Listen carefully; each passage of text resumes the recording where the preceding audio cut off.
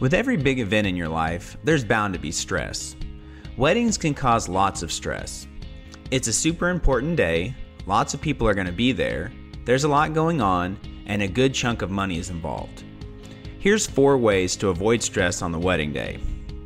Number 1, get a wedding planner or coordinator. I'm not good at designing websites, so I hire a professional to do it for me. It takes less time and the end result is better. The same thing can be said for planning a wedding. If you aren't good at organizing things and it's causing you stress, hire someone to do all of that for you. Number 2, ask others for help.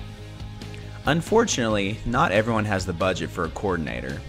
In that case, I suggest you ask others for help instead of taking it all on by yourself. Try to divide the tasks among a few people, so one person isn't doing it all. Number 3, get things done early and be prepared. Make sure you give yourself enough time to get everything done. That means have everything booked well in advance. Don't try to set everything up on the day of, if possible, or try to make things the night before.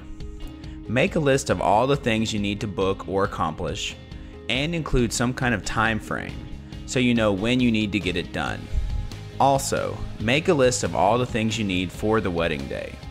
This way you can mark things off when you pack it up and not forget anything important. Number 4, be okay with something going wrong.